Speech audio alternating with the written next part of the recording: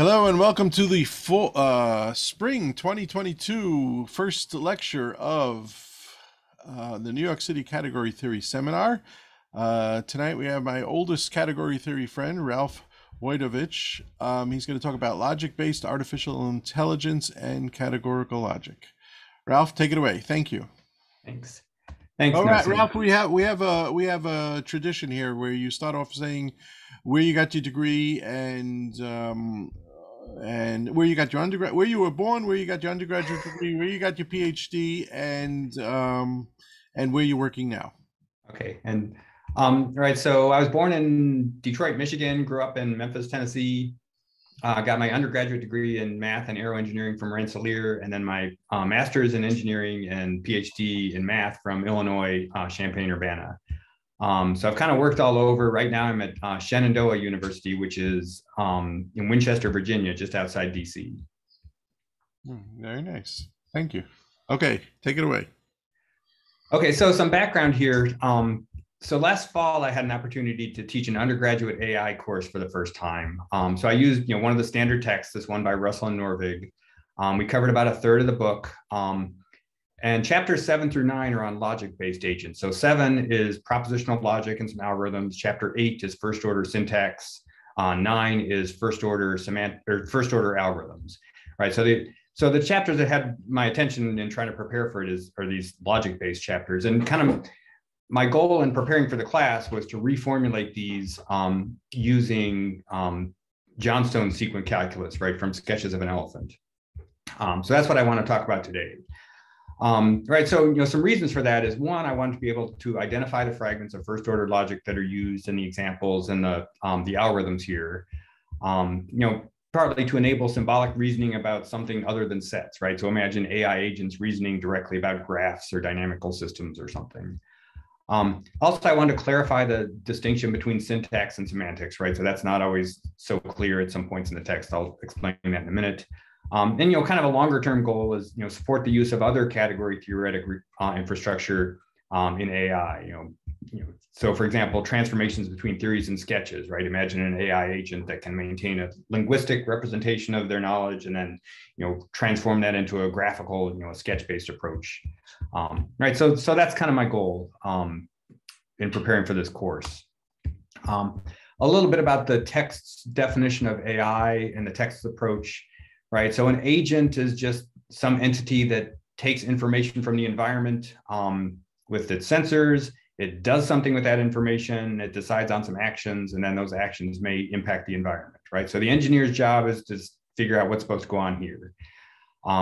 So for these logic-based chapters, right, what's going on there is it's representing its knowledge in some linguistic fashion, right, in classical logic in the text, and then it's making inference with classical logic algorithms. Okay, so what I wanted to understand is, okay, how could we modify that to use Johnstone's sequent calculus? A little bit about the logical approach in the text, right? So it uses a really traditional approach to first order logic, right? It uses single sorted first order theories. Other sorts are represented as unary relations. I'll say a little bit about Johnstone's approach in the next few slides. It uses strictly classical logic, right? So it can use formulas in place of sequence. Some of the terminology is quite a bit different from in Johnstone's text, so I needed to identify how to translate things. Also, there's no distinction among the different fragments of first order logic, which that's kind of surprising given the approach of the text. Right. So in the earlier chapters, when they're talking about search algorithms, right, one measure of complexity is what's your branching factor at each stage in your search. Well, if it would continue that theme in these chapters, then that would lead to looking at these different fragments of logic. So that's another reason for trying to use this categorical approach. Also, there's no sequent calculus given, right? There's this table of rules, and there's some other tables that show up throughout the text. But one advantage of using Johnstone's approach is I can put up the slide in class and say, right, there it is, right? There's first order logic. So how do we use these rules? So again, the text takes a traditional approach. It uses only set-based semantics. And you see statements like, a logic must define the semantics or meaning of sentences. In standard propositional logics, every sentence must be either true or false in each possible world. There's no in between. Well, that depends on the semantics. it's easy to come up with categories in which there's more than two truth values, right? So that, that's an example where it seems like the classical, the kind of traditional approach to logic kind of muddies the distinction between syntax and semantics. There's also statements like this last one: the rule of existential instantiation replaces an existentially quantified variable with a Skolem constant. Well, you can't do that in categorical logic in general. Like, suppose your semantics is dynamical systems, right? And you're looking at, a two cycle. Well, a two cycle doesn't have any points, right? It doesn't have any fixed points, which are points in that category. So you can't, in general, replace variables with Skolem constants. And then, there are other details, right? Equality isn't axiomatized in the AI book. There's different treatments that are outlined, but none of the algorithms involve equality, right? So that's not something that came up. And then some of the notation is a little, not quite as clean as what's in Johnstone's book. Okay, right, so I've got a few slides just to review what's the approach in Johnstone's text, right? So a first order signature consists of sorts, function symbols, and relation symbols, right? So the sorts are the basic data types, and in first order logic, the only type constructor you have are product types. So function symbols can take a product type as input, and they have a sort as output, and relation symbols can be a product type. And then the special cases are constants, which have the empty type as input, and relations or proposition symbols, which have empty type. Okay, right, so these are just slides from class. And then terms, right? Terms are either variables, and each variable has a sort because we're working with multi-sorted theories, or functions applied to terms, right? Where the terms all have appropriate sorts for substituting into the function symbol. And then formulas, right? So this is where, we identify the different fragments of logic. And, one of the great contributions in the 20th century from category theory is characterizing appropriate semantic categories for these fragments of logic. So this is a diagram I had in class, right? And, the way I explained it here is, these different fragments of logic have more expressive power because you have more logical connectives. And then later we could compare that to similar diagram. I just had this other semantic diagram for propositional logics. And the idea here is, the more expressive your language, that puts more constraints on the semantics, right? So the diagram goes in the other direction. Right, so so I wanted to identify in the algorithms and examples which fragments, which of these fragments of logic were actually needed to do the algorithms and so on. So next, what we need are terms and formulas in context, right? So a context is a finite list of distinct variables, and a context is suitable for a term if all the variables of the term occur in the context, although the context can include variables that aren't in the term. And then a context suitable for a formula if all the free variables in the formula occur in the context. But again, the context can have additional variables that don't occur. And that'll come up in some of the algorithms. And then finally, sequence are expressions of this form, right? So this is syntactic entailment, right? So from phi, one can prove psi in the context X.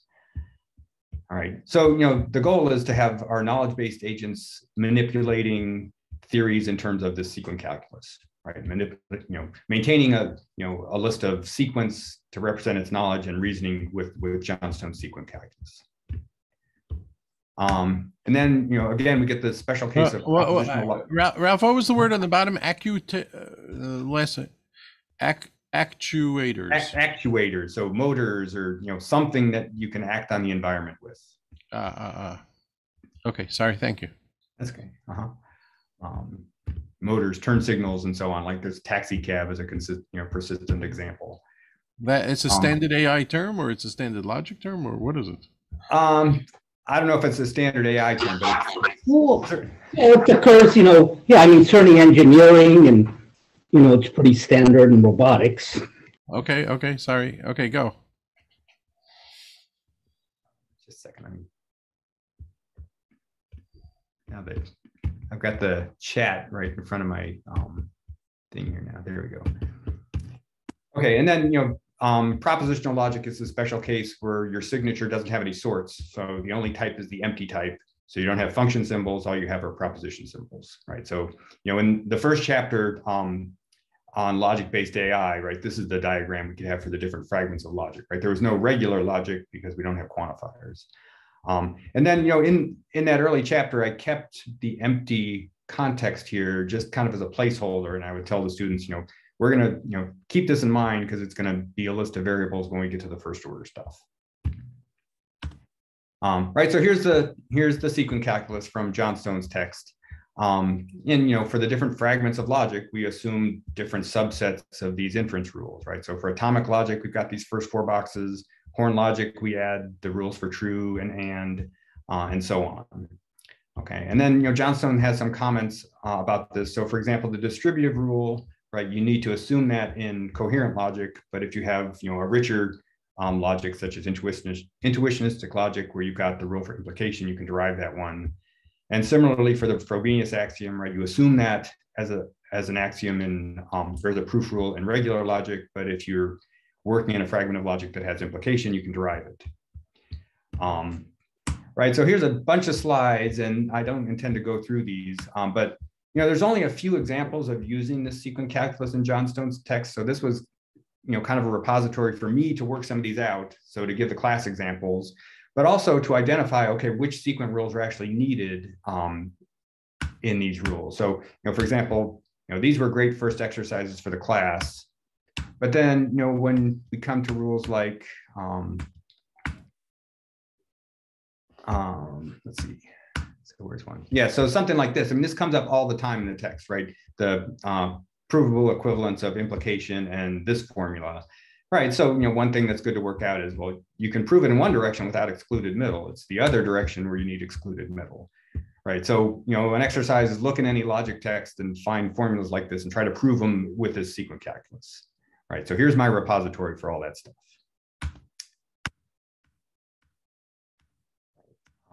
Yeah, so that's why I put a link to the slide, so you can go through these if you want.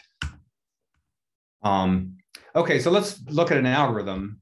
So the first one is forward chaining for propositional logic, right? So I mean, forward chaining is nothing new.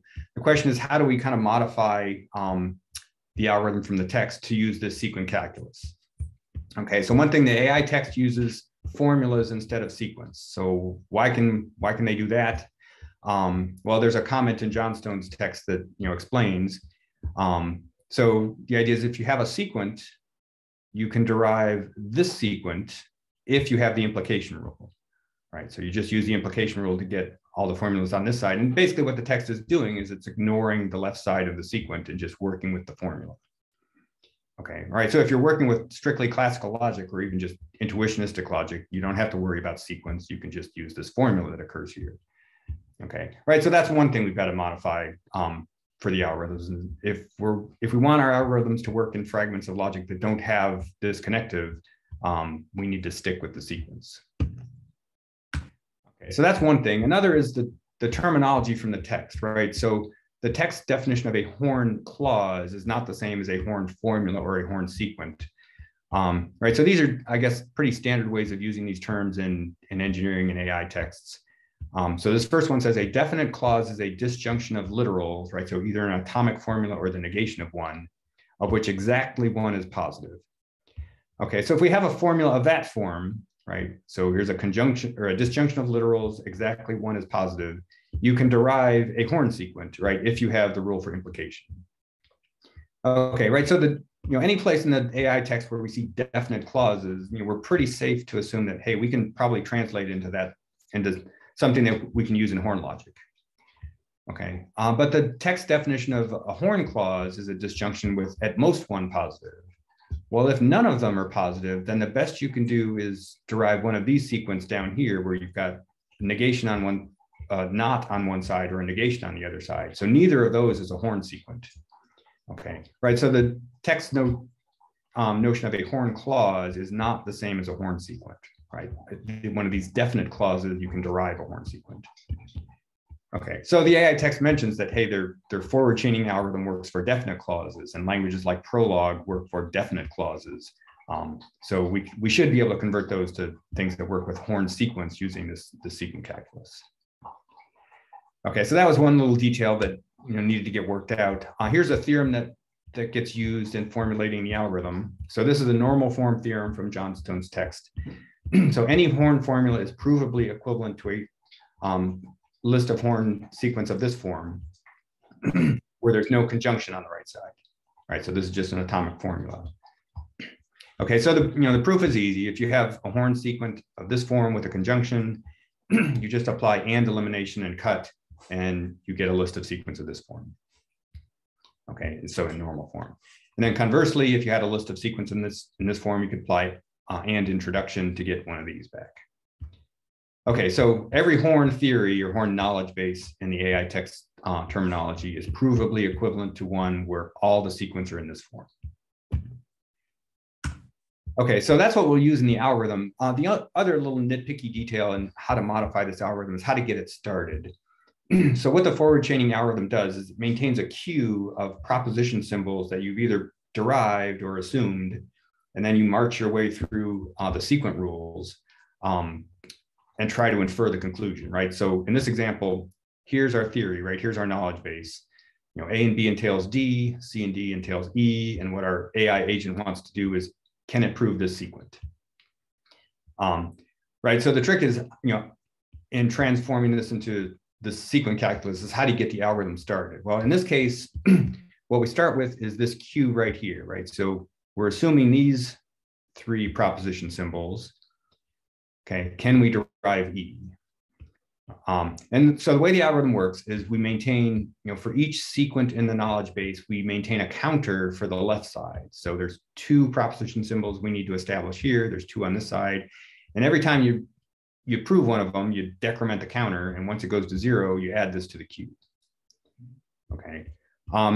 Right. So to start off with, the queue starts with what's on the left side of our query.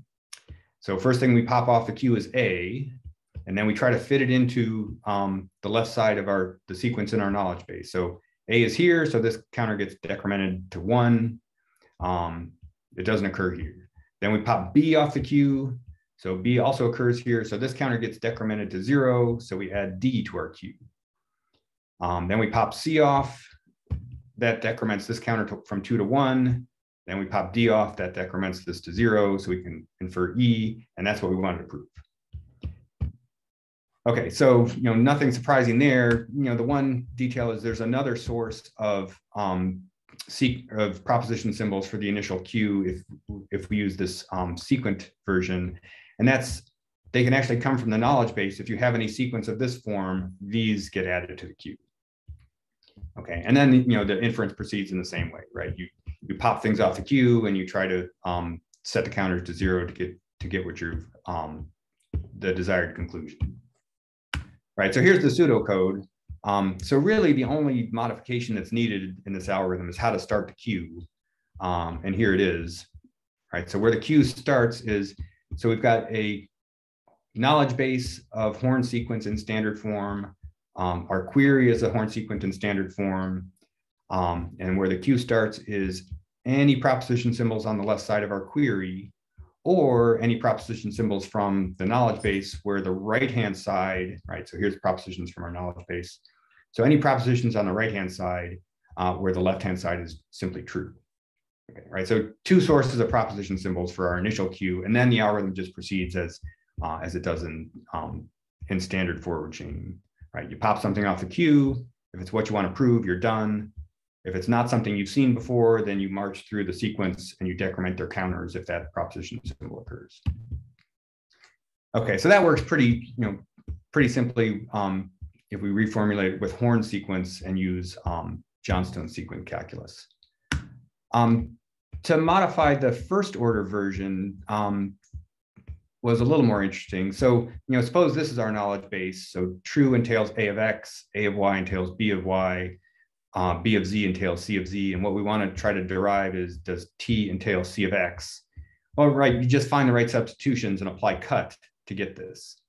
Okay, well, so if we're using the sequence calculus, we need to be careful with the context, however. So what if our query were this, right? So it has this unused variable W, right? Could we derive that using forward chaining? Or what if there's unused variables that occur someplace else? So we've got to be a little bit more careful about contexts in the first order case.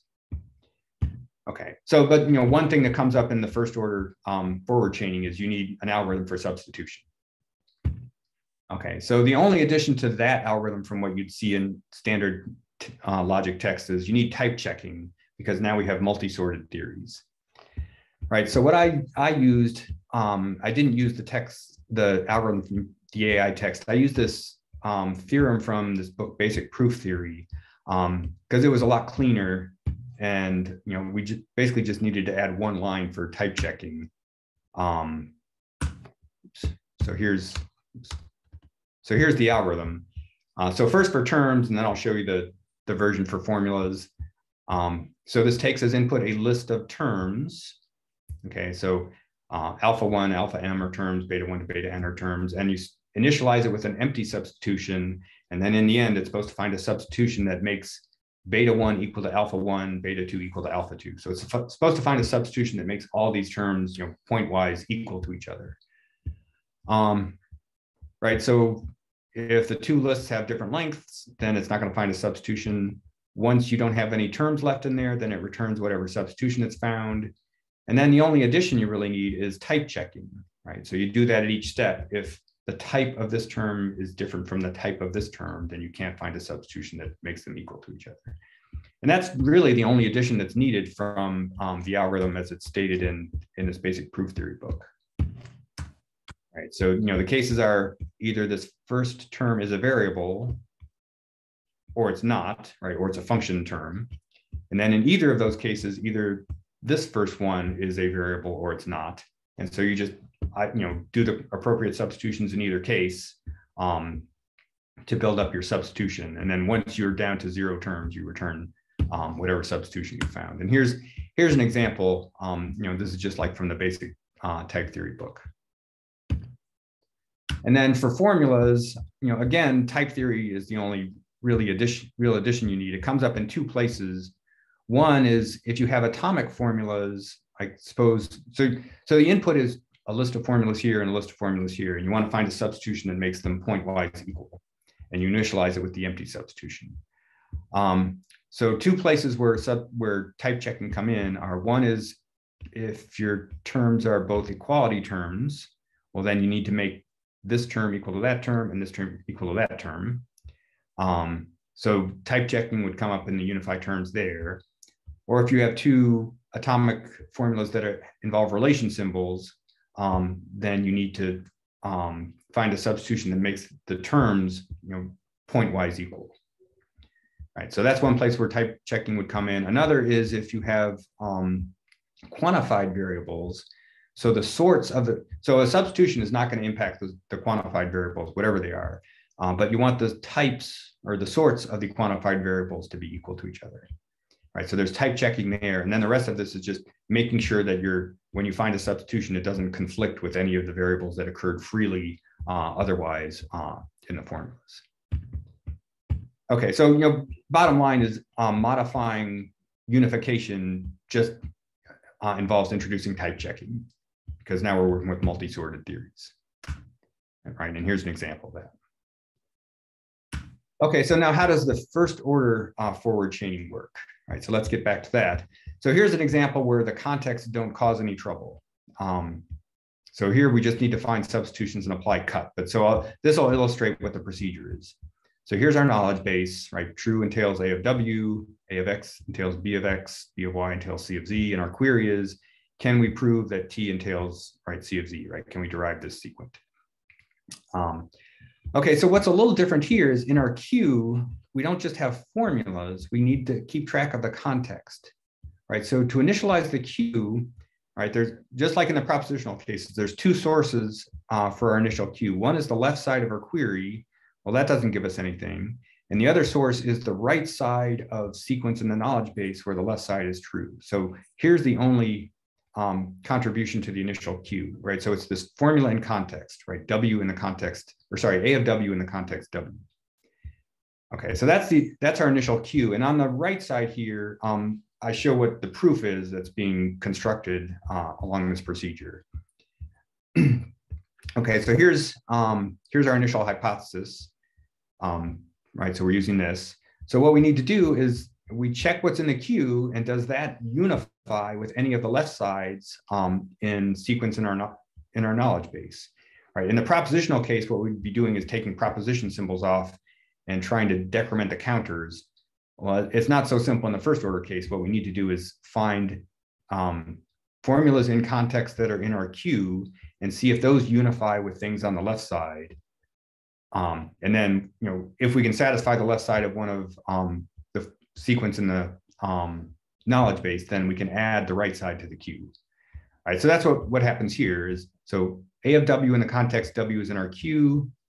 It unifies with X in the context A of X, right? So we would need to unify these two formulas in context, and the substitution, right? Substitute W for X works. So we apply that substitution to rule 2 in our knowledge base, and that gives us this sequence, right? So just using the substitution rule from Johnstone's sequence calculus. And then we can apply cut directly to infer this sequence.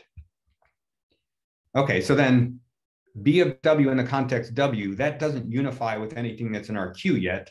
So we add that to the queue.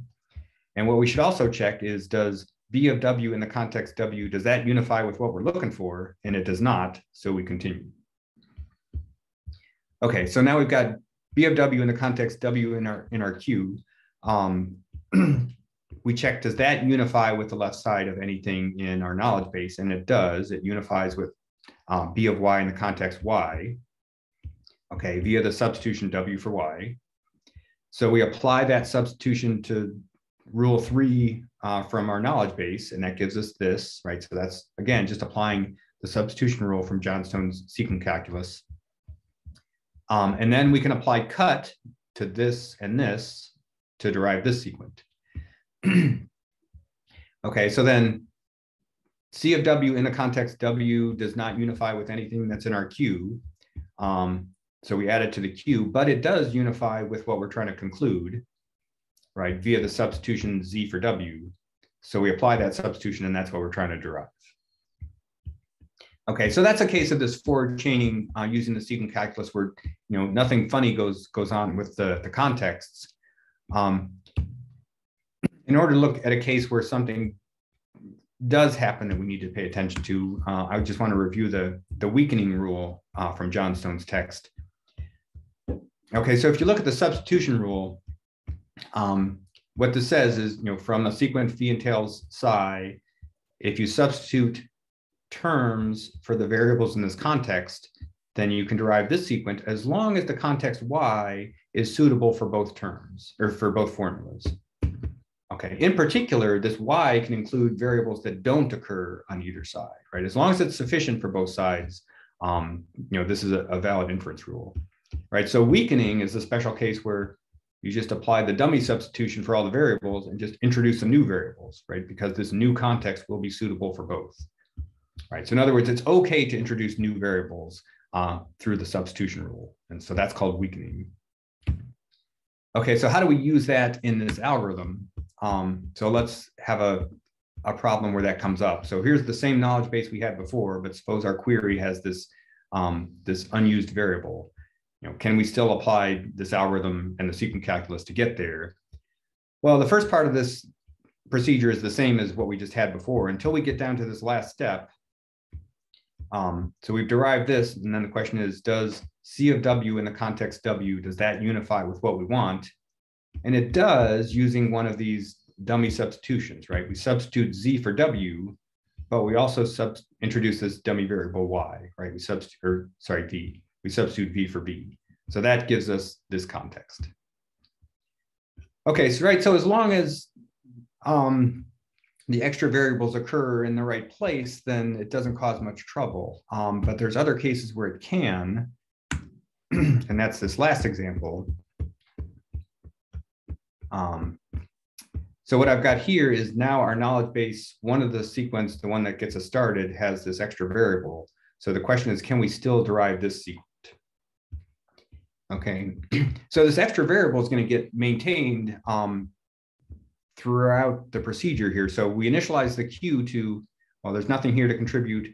So this is what we use to initialize the queue. So A of W in the context V and W.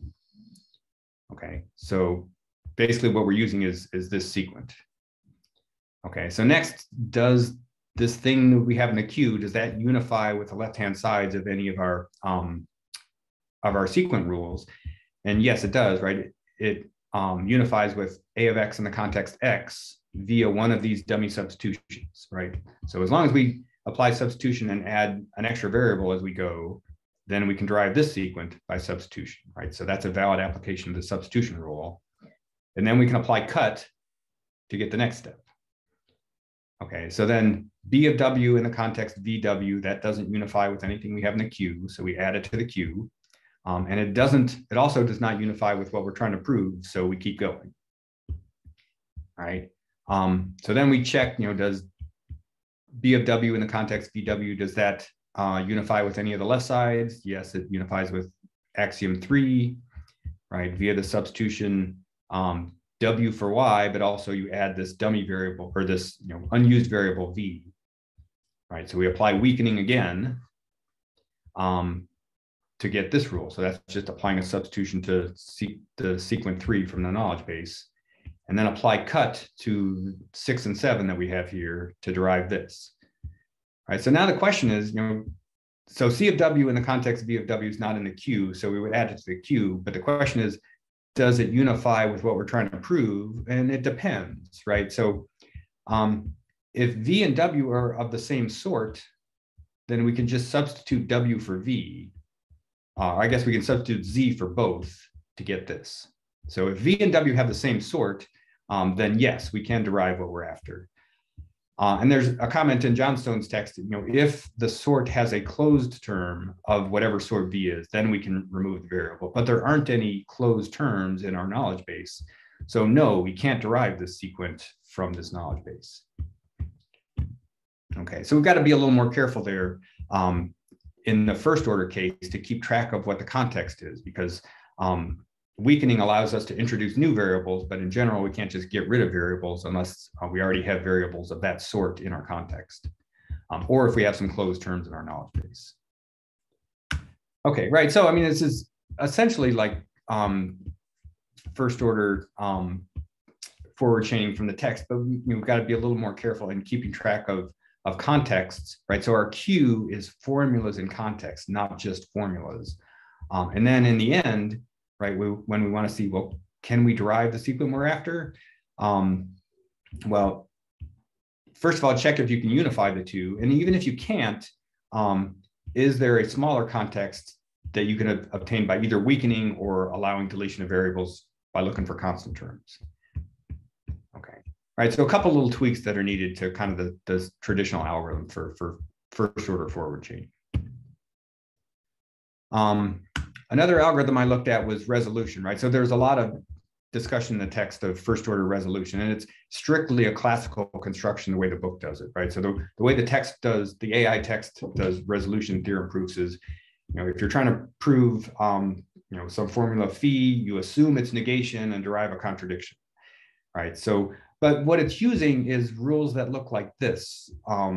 So I wondered, can we get away? So I don't have an algorithm for this yet. I've worked out a couple of examples from the text and found that you don't have to have excluded middle, right? You don't have to prove them by contradiction. I know there's some work out there in intuitionistic resolution proving. I wanted to see what I could figure out with this particular sequence calculus. Okay, right, so here's one resolution rule that you can use to kind of reformulate some of the examples from the text that isn't a classical theorem, right? So if P entails Q or R, and P entails not R, then one can derive Q, right, without excluded middle, right? And here's the proof rules, just using Johnstone's sequence calculus. Right, so this would be an intuitionistic version of resolution if you reformulate your knowledge base, and I've got an example of that from the text. You can also do this with just coherent logic, but you can't use negation, right? So if P entails Q or R, and then you've got that P and R entails false, then you can still derive Q without excluded middle, right? Using Johnstone's sequence calculus. So the example from the book, so there's this kind of persistent example through these logic chapters called the Wumpus world. And so what that is there's an agent that you drop into this maze, and he's supposed to navigate the maze and find the gold and get out without either falling into a pit or getting eaten by a wumpus. Okay, and the inference he has to do is if there's a pit in a square, then all the adjacent squares, the agent can detect a breeze, right? So like when he moves to this square, he detects a breeze. So he knows there's a pit either here or here.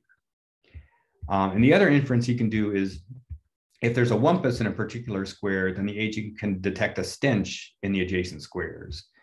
And that'll be on the next slide, right? So by moving around the maze, he can get information about which squares may or may not have pits or wumpuses, and then infer where it's safe to move and where it's not safe to move.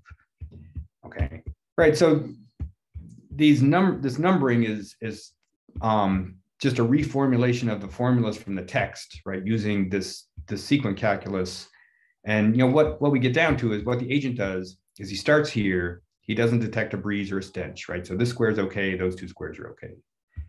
Then he moves here and he detects a breeze. So there's a pit either here or here. All right. So he doesn't want to move here. He doesn't want to move here. So he moves back. Then he moves up here. Okay. And when he's there, he detects a stench, but not a breeze. So what he should be able to do is, well, there's a breeze either here or here. There's not a breeze here. So he should be able to conclude that there's a pit here. And the proof in the book, again, is strictly classical, right? He assumes the negation of something and proves a contradiction. But you can get away with this intuitionistic, this intuitionistic version of resolution to derive the same thing, at least in this case, right? So again, I don't have a general algorithm for this, but just working through the example from the text, you can get away with not using classical inference, right? Just proving this directly using this intuitionistic approach. So the other algorithms in the text involve, so there's a few algorithms that involve semantics, but they're all just satisfaction algorithms for propositional logic. So here's a couple slides on categorical semantics. So again, the algorithms only involve propositional theorems. So here's the diagram I showed the class on propositional logics, right? So classical logic, you need your ordered set of truth values is a Boolean algebra and so on, right? So you have fewer constraints on your semantics if you have a less expressive logic. And then to review categorical semantics from Johnstone's book, sorts are interpreted as objects. The empty type is interpreted as the terminal object in whatever category you're using for semantics. Product types are interpreted as product objects. Function symbols are interpreted as morphisms. Relation symbols are interpreted as subobjects. So in particular, proposition symbols are interpreted as subobjects of the terminal object. Okay. Right, so that so that's something we can show in class is examples of semantics where you have more than just true and false. So I'll show some examples in a second. And then terms in context are interpreted as morphisms, and formulas in context are interpreted as subobjects. And if you want to see the constructions, here's the theorems in Johnstone's text for how to get these things. And then Johnstone's presents soundness and completeness theorems, which characterize, for given fragments of first order logic, here are the classes of categories that are appropriate for the semantics. Okay, so the kind of things I could show in class are, well, you're familiar with truth value semantics for propositional logics. You've also seen Venn diagrams, right? So here's a quote from a recent book, right? So category theory, which works with functions, processes, and structures, is uniquely qualified to present the fundamental results of computer science. And I think this is just a dramatic example of that. I mean, these are just two basic things that our students see, in lower level classes, and they're just special cases of this much richer, theory. It's just semantics of propositional, of the propositional connectives in sets and slice categories over sets, right? Two of the first categories they would meet if they looked at category theory at all. So I think that's just, a great example of how this, the impact of categorical logic, on, fundamental math. A couple other examples I presented were, okay, so the book says there's only two truth values. Well, it depends on your semantics, right? You don't have to look at very exotic categories to find other examples, right? So look at the category directed graphs, right? The terminal object there is the graph with one node and or one vertex and one edge. So that has three objects, right? Or three sub-objects. So there's your three truth values. here's intuitionistic semantics, right? It's not classical. And so an exercise for class was, show that these are sound, so that this semantics is sound for these same inference rules. And right, and that works for any, totally worded set. Another example we talked about in class is, the text mentions fuzzy logic. And the way I explained it to them, well, it's not the logic that's fuzzy, right? It's the semantics, right? We can still use the same sequent rules, right? The syntax is the same, right? What's different is, what semantic category you're looking at. And there's been lots of work by category theorists on different categories of fuzzy sets, right? So this one that I used in class was one of the ones from Barr and Wells. There's another example in that text, which is a topo. So that was a little more complicated to describe to class. So I just used this one, which was much simpler for them. But again, you can just write out what semantics are of the logical connectives, and they can check, are these sound and complete, or they can check soundness. Okay, right. So, again, the approach in this AI text and kind of the traditional approach is, classical semantics or set-based semantics for classical logic. But you get much richer structure if you, without a lot of work by using this categorical approach. Okay, so the algorithms from the text, there were some satisfaction algorithms for propositional theories. One of them is this truth table entails algorithm. And so all that does is, so given a knowledge base, right? So given a propositional theory, if you look in every assignment of truth values that makes the knowledge base true is a sequent true, right? So does the knowledge base semantically entail the sequent? Right. So what this algorithm does is it just exhaustively enumerates all the truth value assignments to the proposition symbols. Right. And then you look, so let me look at an example. So here's an example. Right. So the one I did in class is, here's our knowledge base. Here's our query. Right. So this is just one direction of the implication rule. So what we want to do is exhaustively list the assignments of truth values. And every place where this is true is the query true. Well, it's pretty straightforward to generalize the algorithm from the text to having more than two truth values, right? So here's here's checking this in the category of directed graphs where there's three truth values. Yeah, I mean, computational complexity is an issue, but so what the algorithm needs to do, it needs to recursively enumerate these assignments of truth values. It needs to be able to compute semantics of the connectives, right? So in directed graphs. And then it needs to be able to check, right, is the knowledge base true, right? And then in any case where the knowledge base is true, is the sequent true, right? So here's the algorithm. So really the only thing that needs to be changed from the algorithm in the text is, instead of recursively calling the algorithm with, so what it does is it takes the proposition symbols and then it recursively calls the algorithm with that proposition symbol true and false, and then it checks, if the knowledge base is true, does the sequent have to be true? So all we have to do is to modify that is just loop through whatever truth values we have, right? Assuming we have a finite set of truth values, right? So that's pretty straightforward to adapt to this categorical approach. So is the walk-sat algorithm, right? So what this does is, given a propositional knowledge base, it tries to find an assignment of truth values that makes it true, right? So in some cases it can fail. So you give it a finite amount of time to work. And what it does is, so here, this P is a probability of either randomly flipping a truth value or being very careful about which truth value you change, okay? Right, so there's two sides to this, right? There's a randomness side and then there's more measured side. So what the algorithm does is it randomly selects, well, first it randomly assigns truth values to the proposition symbols. And then you randomly select one sequent that is not satisfied by your truth value assignment.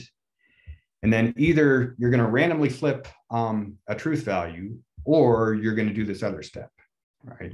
So the other step is you count how many sequences are satisfied in your current assignment of truth values, okay? And then, to adjust this to the categorical approach, you pick some truth value that maximizes the number of other sequences that are satisfied, right? So you find some truth value in an unsatisfied sequent, and you find the new truth value that that maximizes the number of sequences that are satisfied. And that's trivial to adapt to having more than 2 truth values.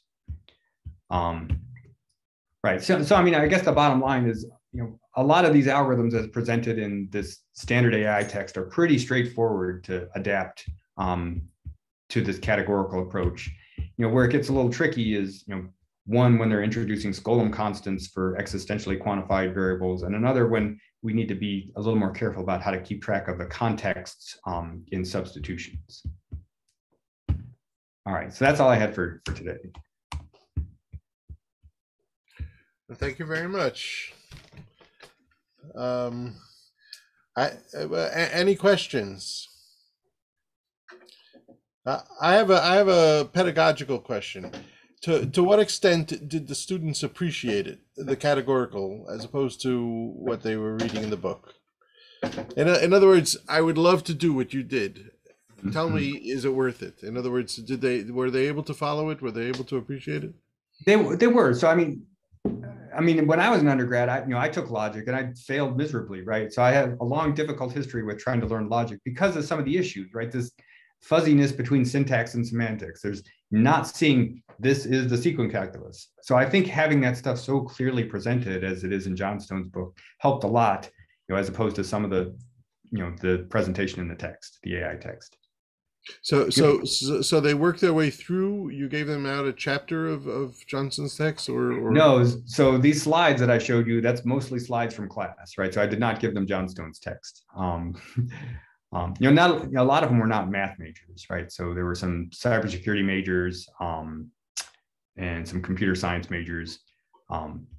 So these slides that I showed you, that's a lot of the material we used in class. So another issue, though, pedagogically, is software, right? So like when it came to actually implementing some of these examples, there isn't software for using Johnstone's calculus, sequence calculus. I started on some last summer, but certainly not done. So we used Prover 9, but we had to transform stuff into the appropriate language for that. And then the text comes with its own software, some JavaScript, some Java programs that you can use. But again, that's not using the sequence calculus that I was trying to teach them. Very nice. Very nice. Anyways, any other questions?